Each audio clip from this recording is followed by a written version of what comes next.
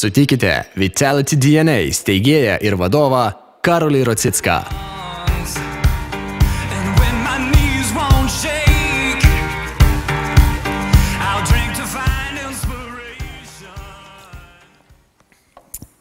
So, good morning, everyone. My name is Karolis, and I'm a founder and CEO of the health company called Vitality DNA. I'm a guy who is very passionate about health. So, over 2 years ago, I resigned from my comfortable life and job in London to think of how can I help in contributing in solving human health problem. I started with a blank sheet of paper, and my first data point which I looked at was this. This is a number of people who die globally every year. Is it a large number? On one hand, this is less than 1% of the total population. On the other hand, this is the size of a large nation.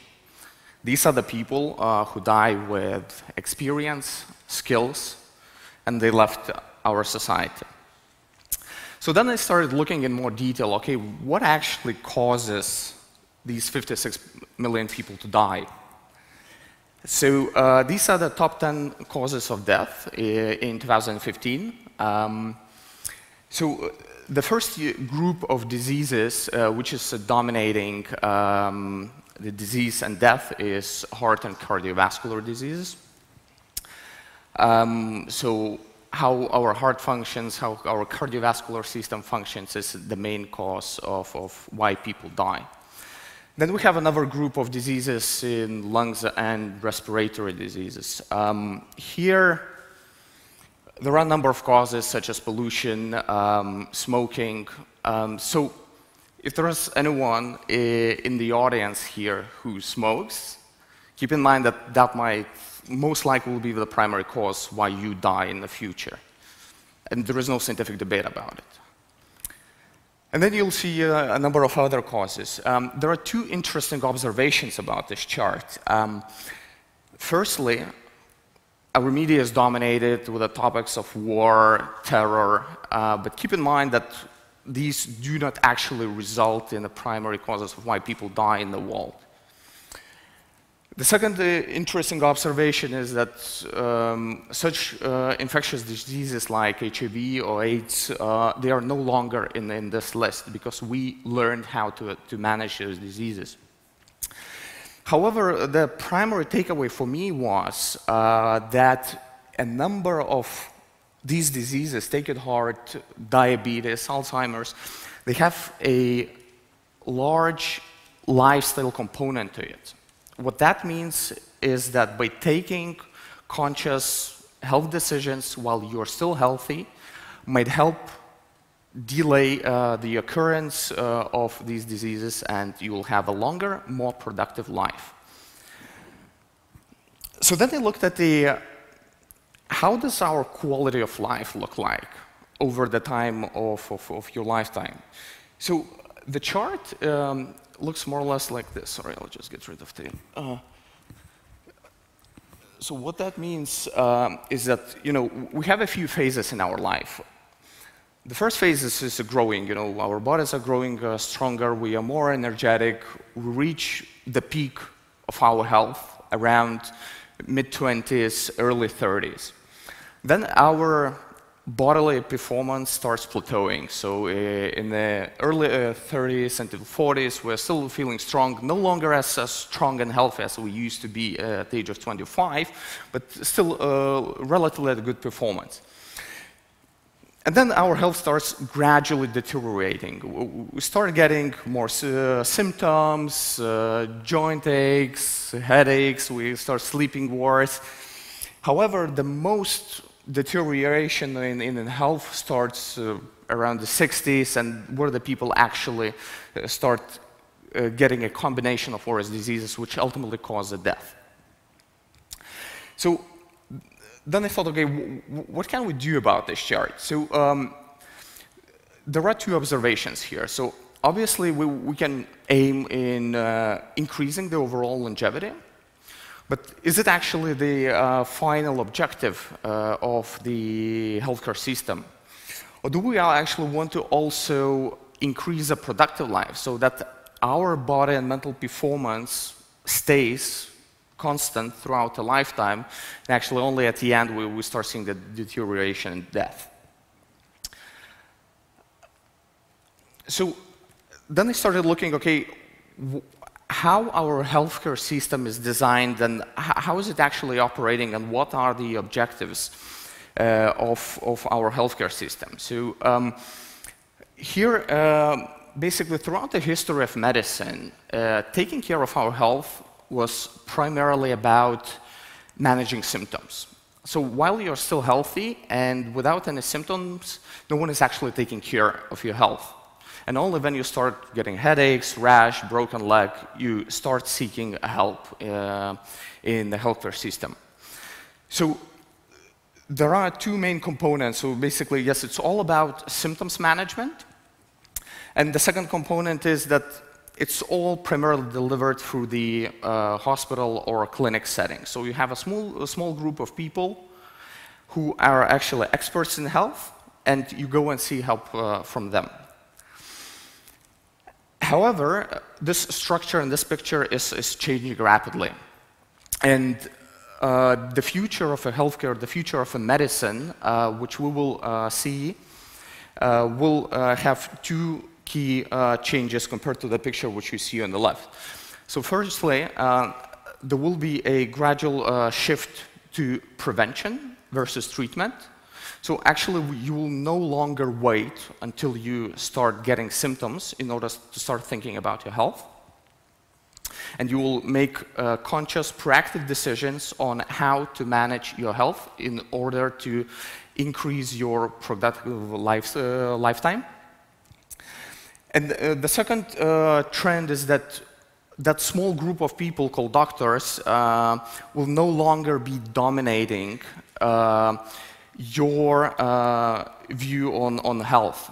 So with the increasing technologies, increasing knowledge, consumers themselves, and note that I'm using consumers, not patients, consumers themselves will start managing their health more proactively. So right now we are Googling our symptoms, we are Googling our conditions. Technology is enabling us to get more data about our body and about our health. You know, you see various examples such as wearables, which will enable us to understand how our body functions. So if there is this trend in prevention versus treatment and our proactive approach to our health, what does it actually mean, prevention? What can we do now as healthy individuals in order to extend the productive lifetime of our lives? So number one impact and number one effect which actually has most impact in our health is nutrition. We eat multiple times every day, and this is the main cause of the deterioration of our health. And by changing nutrition, by making conscious nutrition choices, we can actually significantly improve our health.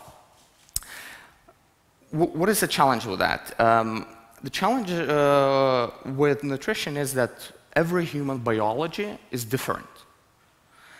The way our metabolic pathways work are different.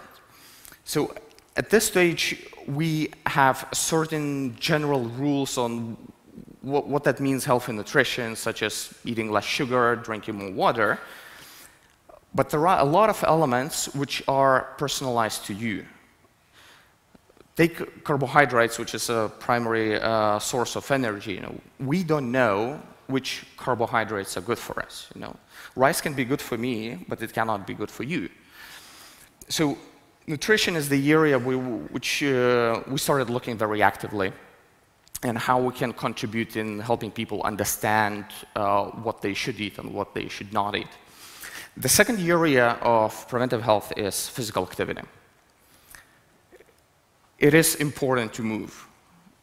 And it is clearly known that physical activity increases the heart rate, helps your heart condition, helps you to stay younger for longer, helps you get rid of cancerous cells. So you have to move. The third and fourth areas which we also started looking is sleep and stress. Yes, the quality sleep is very important to regenerate your body every day. And the modern life is full of stressful situations, so the way how you manage these situations will have an impact on your health. So this is not an exhaustive list, but this is one of the main areas which we started looking at. So if you want to have one takeaway from this speech, it's this slide. So if you want to stay healthy, think about these topics. So obviously, it's easy to say that, okay, guys, you have to eat healthier, move more, have more sleep. However, there are a number of challenges to that, and how you get the benefits of these preventative actions. So one is obviously laziness. By default, we are designed in a way that we should preserve energy. So any type of effort is difficult for us. Going to exercise is difficult for us. Going to seek a medical advice or make more conscious nutrition decisions, this is difficult because that requires energy. And by default, we are all about preserving energy. Secondly, now preventive health is still inconvenient. If you want to make more conscious health decisions, it still requires a lot of effort from your side. You go and do regular blood checks, still requires effort.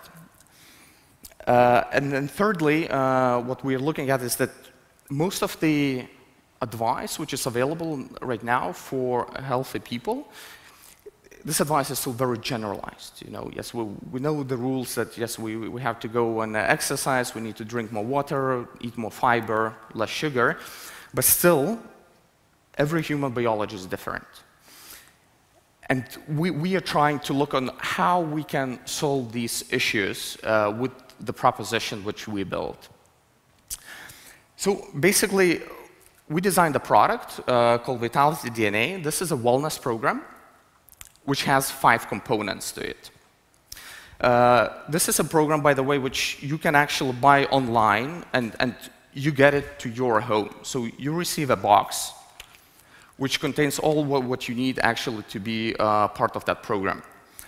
And the first component of the program is genetics. So we take a saliva sample from you, we extract DNA, sequence that DNA to convert that to the code, and then we look for genetic variants and try to understand what certain genetic variants means to your health. Do you have a higher predisposition for certain diseases? Are you lactose intolerant? Do you have increased injury risks? And then these kind of phenotypes. Every human whole genome is comprised of 3.2 billion letters, so it's a lot of information, a lot of data to process. So we'll look at certain areas of a genome to understand, okay, what impact could it have for your nutrition, for your physical activity, and other health areas. The second component which we are looking at is your microbiome. So every human body is comprised of around 10 trillion cells. However, we have over 100 trillion bacterial cells in our genome. So actually, we have 10 times more bacterial cells than our own cells. And the microbiome plays an important role in how our body operates. Most of the microbiome, most of the bacteria which we have lives in our gut. So we have around 2 kilograms of bacteria living in our gut, which plays a very important role in your mental health, in the way you metabolize foods. So our objective is, by taking a small stool sample from you, is to actually sequence those bacteria to understand what kind of bacteria live in your gut and what implications these bacteria might have on your health. And based on that, we will provide you actionable insights. The third component to our program is blood testing. So again, we have at-home collection kits for you to prick your finger and produce a small sample of blood. which is again sent to our lab for processing. So we report certain markers, such as cholesterol levels, to you, without the need to leave your home. The fourth component is the online health assessment. So we invite you to complete an online health assessment where we ask questions about your health history, about your lifestyle, about your dietary patterns, about your wellness goals. So why do you come to this program? Do you want to lose weight? Do you want to improve your physical condition? Do you want to avoid lifestyle diseases? And the fifth element, so in this program, we provide a fitness tracker which generates activity, sleep, and continuous heart rate data. So this is a step where we generate a lot of biological data about you. So that helps us to understand your biology, the context, and on the basis of this data, by using sophisticated algorithms, we produce personalized, actionable recommendations to you, what you should do and what you should not do. So the way that works is that firstly, yes, once all the tests are done, we invite you to read the results of those tests. We classify all the recommendations to you across different health dimensions, such as nutrition, fitness, sleep, stress, and others. We prioritize them so you know where to focus on in terms of making positive changes in your lifestyle. But we also understand that your health is not about one-off testing. Your health is a continuous process. So what we aim to do is actually work with you throughout the program period in order to help you in making those positive behavioral changes. So what that means that we firstly do blood and microbiome retesting on a regular basis, but we also provide you support by helping you access our in-house medical team, so you can ask questions about test results, about recommendations, or any other type of questions. So we will be with you throughout the program period. A quick note, so for the attendees of Login Conference, we are offering £50 off of our program. So if you use Login referral code when booking online. So apologies organizers for this short marketing plugin. So what does it actually mean? So we produce all that information about you, provide you health recommendations. So by using the products like ours, yes, it helps to extend your productive lifetime. Yeah? So by some years or decades. However, there are a lot of health technologies currently in the pipeline globally, which will have a transformative impact on your health and your longevity.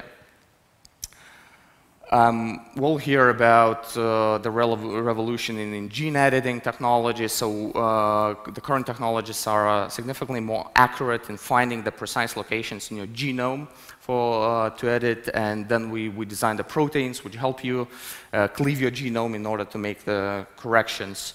So over the past decade or so, genetics or genomics industry was all about reading your genome. So reading your genome and understanding its function.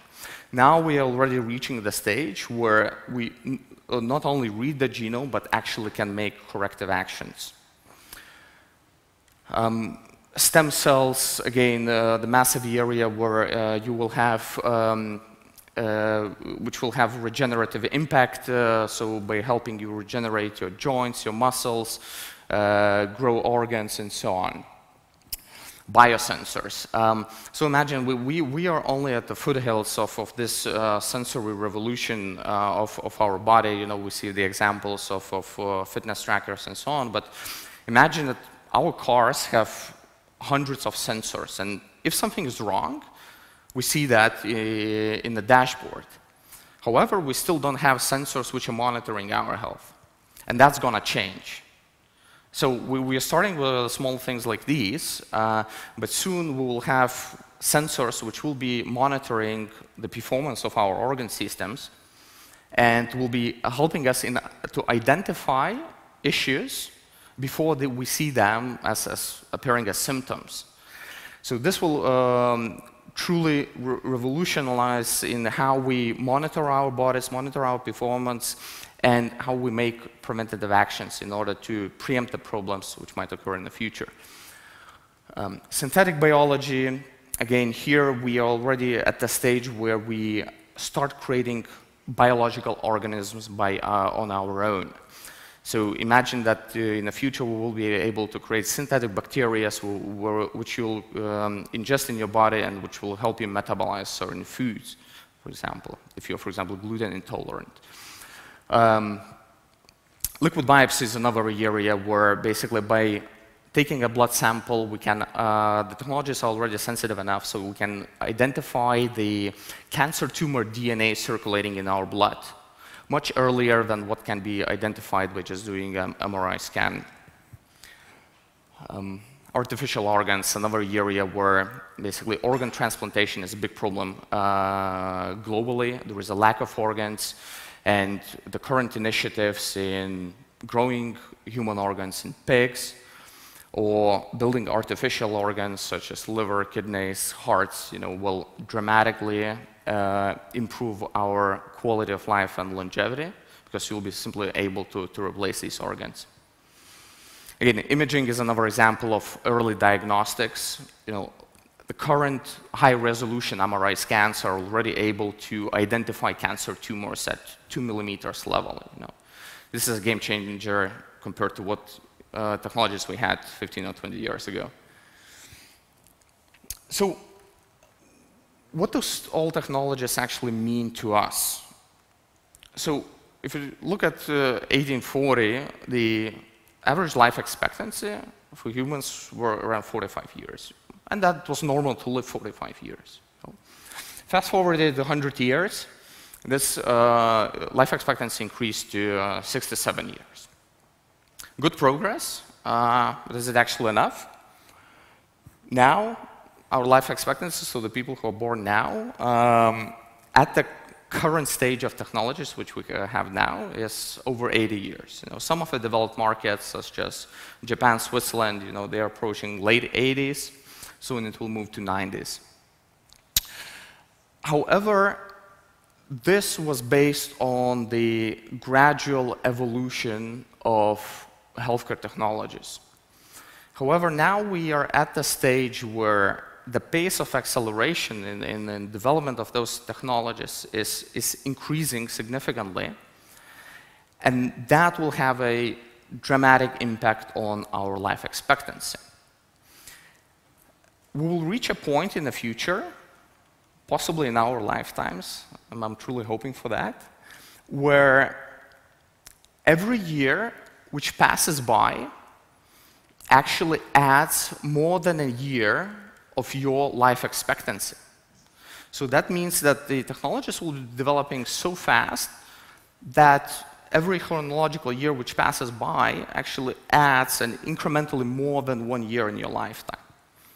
And what that means that we will actually reach the point of biological escape velocity. That means that we'll be at the position where we'll be able to live significantly longer than we do live now. And this is a dramatic change for us as a humanity, because up to now, a lot of what was happening with us was a random chance. The way the life appeared on Earth, the way we became as human sapiens, the way we became a dominating species on Earth was mostly a random chance.